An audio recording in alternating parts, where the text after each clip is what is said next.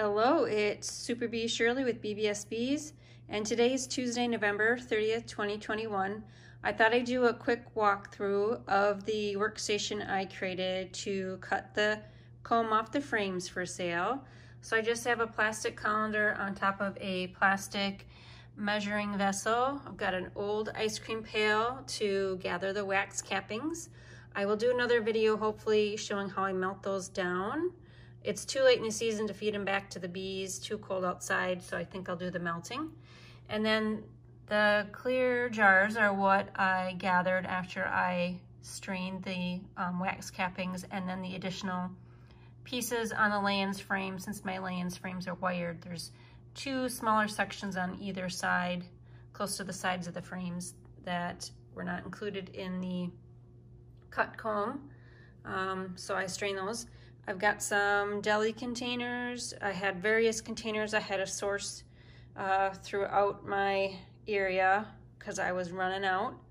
So check your restaurant supply places or your baking supply places for sources for those.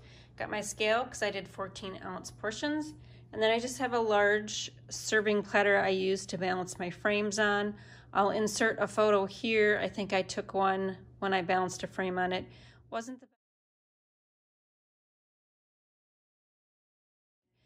the best setup, but it's what I had. It's what I worked with this year, and it worked okay. And then various spoons and cutting utensils that will be dedicated to the honey business now, because now they've got wax on them. Can't clean that wax totally off.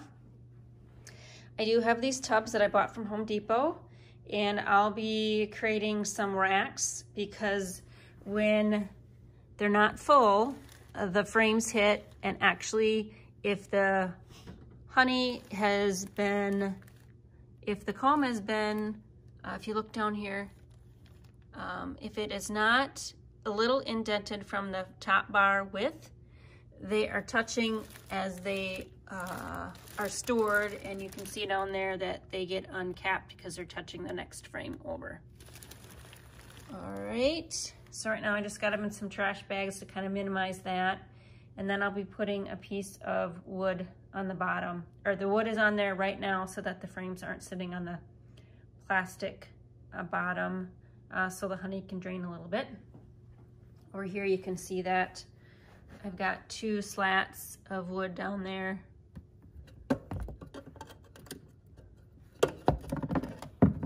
So that the honey can drain into the bottom and not, the wood won't be sitting in the honey until I get a racking system in here. So in this tub I can fit 1, 2, 3, 4, 5, 6, 7, 8, 9, 10. And then I could fit, nope, I can't fit one over there. So there'll be some wasted space right here where the wheels are.